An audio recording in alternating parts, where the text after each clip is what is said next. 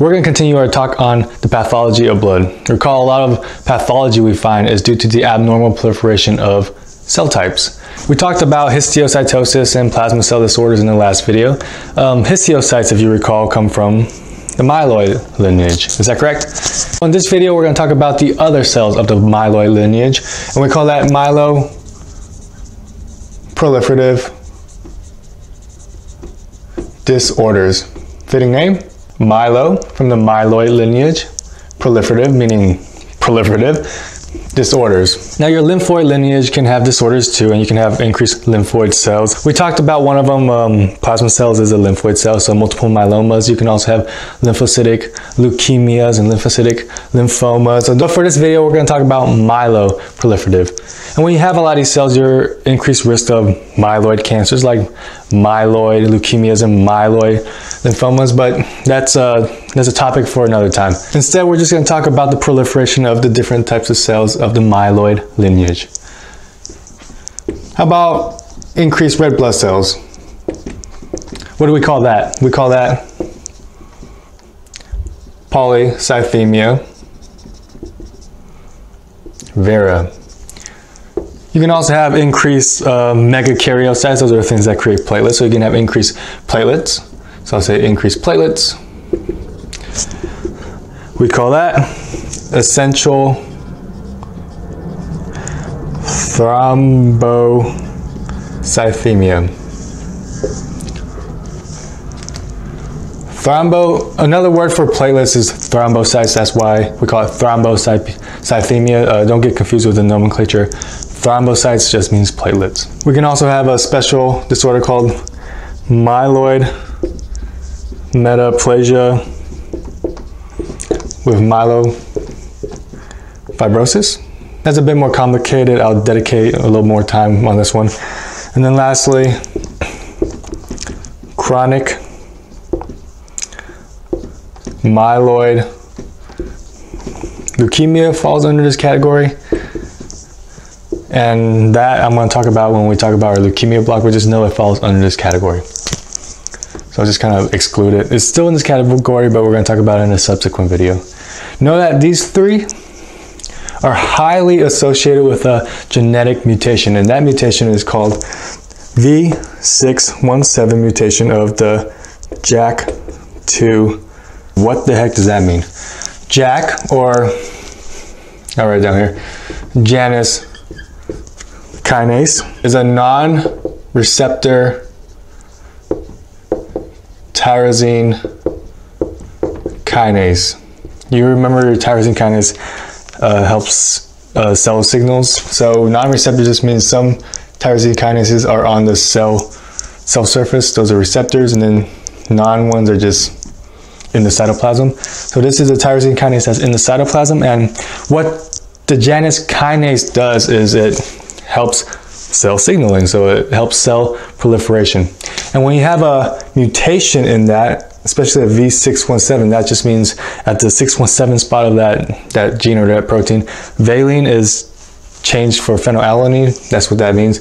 If you have that mutation, then your Janus kinase goes haywire and you have an abnormal proliferation, and that's how you get your myeloproliferative diseases. So these three are linked to this mutation. Know that well. JAK2 mutations. I've seen questions that are a little bit, I guess, tricky. They'll talk about myeloproliferative disorders and then say what kind of genetic mutation do they have, and you'll look down and look for JAK2 kinase and it won't be there. Instead it'll be like receptor tyrosine kinase or non-receptor tyrosine kinase, etc., etc. Just recall that Janus kinase is a non-receptor tyrosine kinase. That's something that's like a easy way to trick you. You know, they just take us one step further and they can catch a lot of students. So just know that those are your myeloproliferative disorders. Let's kind of look at them in a little more detail. And I'll start with Polycythemia Vera. So let me clear the board. Polycythemia Vera, you're going to have increased red blood cells. So you're going to have increased hematocrit. That just sees what percentage of your blood is red blood cells. So you're going to have increased hematocrit. You're also, however, going to have an increase in white blood cells, platelets. You're going to have an increase in a lot of things. That's why they call it polycythemia. polycythemia and not just like erythrocythemia. So that's the poly part of the name. However, the main player is going to be your red blood cells. What does the Vera part of the name mean? What does Polycythemia Vera mean? Vera means true. So polycythemia means true polycythemia. That means that increased red blood cell is from an abnormal proliferation, either from the JAK2 mutation or what have you. It's from that and nothing else. So you have to distinguish Polycythemia Vera from other increases of red blood cells. And I'll tell you one of the big ways we can increase red blood cells. Naturally, we have a hormone called EPO, which is made in your kidneys, and that increases red blood cells.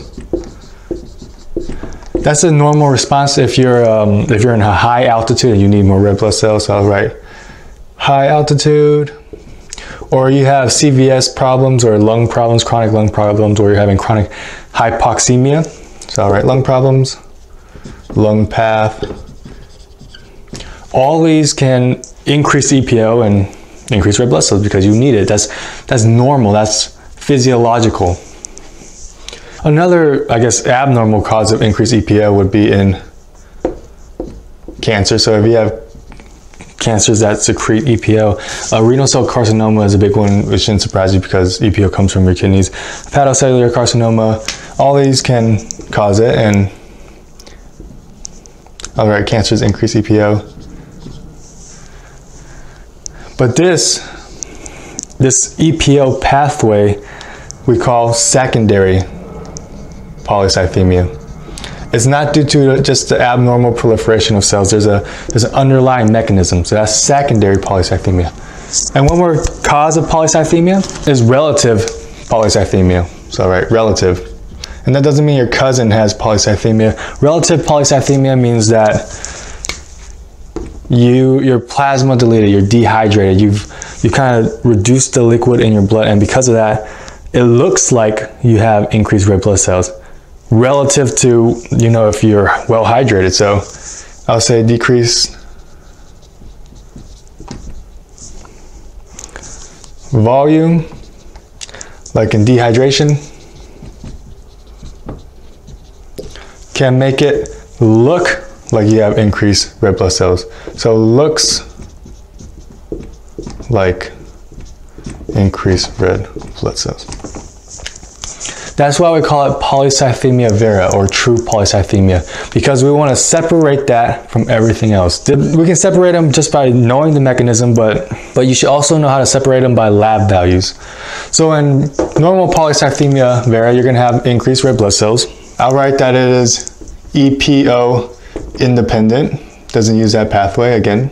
Because it's not using EPO, because it's not due to like high altitude or hypoxemia, your oxygen set is going to be normal. And because you have increased red blood cells, you're actually going to negatively feedback on EPO. Your body's going to realize you have too much red blood cells, and you're going to actually see a decrease EPO. This is all primary Polycythemia Vera. What are the lab findings of secondary polycythemia? Well, because it's due to increased EPO, we call this an EPO dependent pathway. Increase EPO. And if it's due to the high altitude or lung pathology, you're going to have decreased O2 sat. That's what causes the EPO in the first place. If it's due to cancer, then there's nothing wrong with your lungs. So you're going to have normal O2 sat. That's secondary polycythemia. Relative, you're going to have normal sat. You're going to have normal EPO, normal everything. It's basically just your fluid depleted. And one of the signs on bloods you can find is normal blood mass. Blood mass calculates how many red blood cells are in the blood, and it's normal because it's not due to a proliferation, it's due to volume depletion. Okay, so just to recap, first thing you do when you see polycythemia is that you look for EPO. If it's normal, it's usually just relative. They'll give you a history of someone, see who's dehydrated or volume depleted. If it's high, you're thinking of secondary, you're thinking of EPO dependent pathways. And then you just have to look at the O2 sat. If it's low, it's in high altitude and lung pathology. That's what's causing the raised EPO. If it's a normal O2 sat, then the cancer is causing the EPO. And then if you have a low EPO, then that's just regular polycythemia. That is polycythemia lab-wise. We talked so much about the lab, we didn't even talk about the symptoms of polycythemia. Polycythemia symptoms have to deal heavily with the increased viscosity of blood. So you're gonna have hyperviscosity. You're gonna have this reddish face just due from the congestion of blood. So red face, you can have red extremities. You're gonna have engorgement of your spleen, so splenomegaly. You can have thrombotic events just from the clogging. So those are your strokes, your MIs, and it's actually, polycythemia is actually the most common cause of Budd-Chiari. That's the thrombosis of your hepatic vein. And from that you get this, you get ascites, you get this big belly, you get these descended veins around your abdomen. That's Budd-Chiari, so all right, hepatic vein. But it could be anything. You can have dural sinus thrombosis, which sounds fancy and kind of throws you off your game, but that's just a thrombosis. I guess I got sick and tired of saying like strokes and MIs, so you start naming random thrombosis. So just know your increased risk of thrombotic events, your increased risk of gout. Because of cell turnover and cell destruction, you just have increased uric acid. So gout is a big one. And then generalized pruritus. Very few things cause generalized pruritus, or scratching or itching. And this is one of them. The other one is cholestasis of your gallbladder can cause it because of the increase of bile acids and waste products. But this is another big one. Not due to red blood cells, but increased cells of other cells like your mast cells. And they release histamine. And the common question is someone will take a shower and every time they shower, they'll start itching because their histamines degranulate, whether it's too hot or too cold, they'll start itching after they shower. Generalized itching. And that is a big sign of polycythemia. Okay? So pruritus from mast cells. How do you treat it? First line is phlebotomy. Phlebotomy, which is bloodletting basically. You just drain the blood.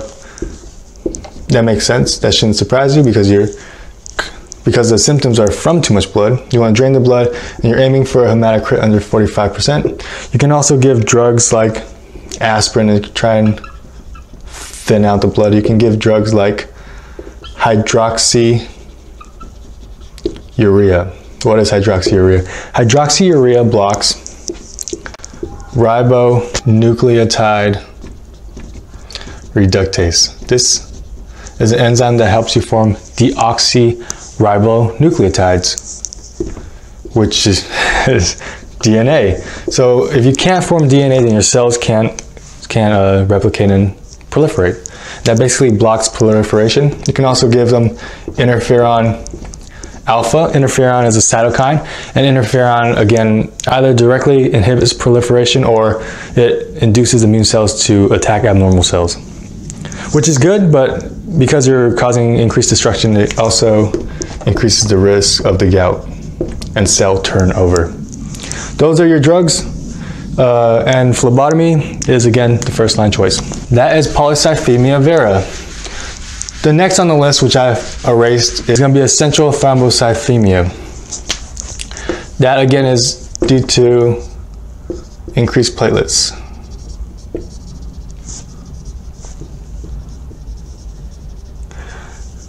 And there's a lot of reasons why you might have increased platelets. So this is a diagnosis of exclusion,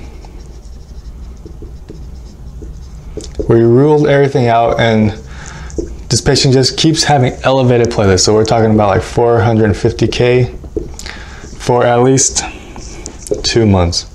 And after you ruled everything out and they just have this elevated sustained level of platelets, then you can call it essential thrombocythemia. Can be mild, can be more severe. Some symptoms include bleeding, which seems counterintuitive because you have increased platelets. You should stop bleeding, but those platelets aren't very functional. So you can see bleeding. How do we treat it?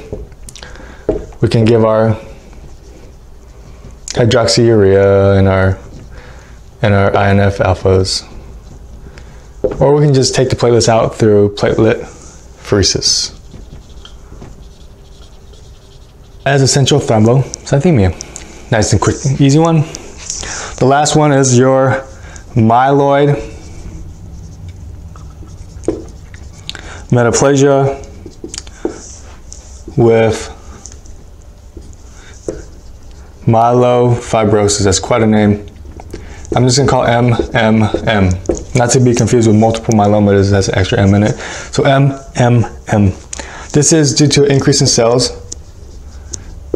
especially megakaryocytes. And those are the cells that make platelets.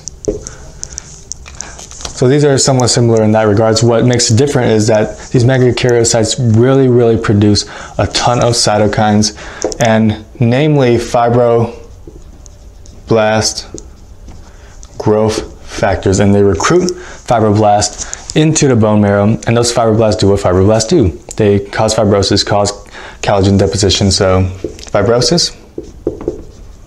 And when it becomes fibrosed, it can't really function anymore, so you get pancytopenia, basically no cells in your blood, because it's just all fibrosis. When your body senses this, it starts to move blood production elsewhere. We call that extramedullary hematopoiesis, or extramedullary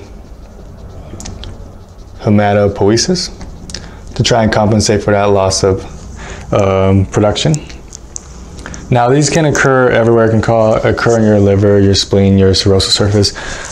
This shouldn't surprise you, because when you're an embryo, those are your first sites of blood production. You don't develop your bones until way later. So your body senses this, and then your spleen and your liver, wake back up and say, oh no, we're out of blood. We're gonna have to start making it on our own.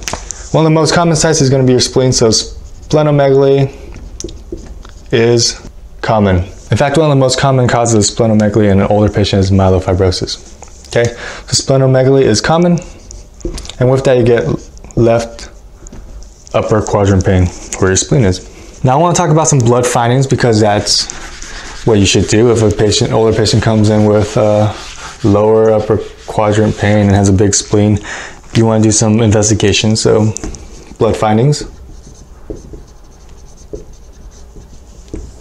You're going to see teardrop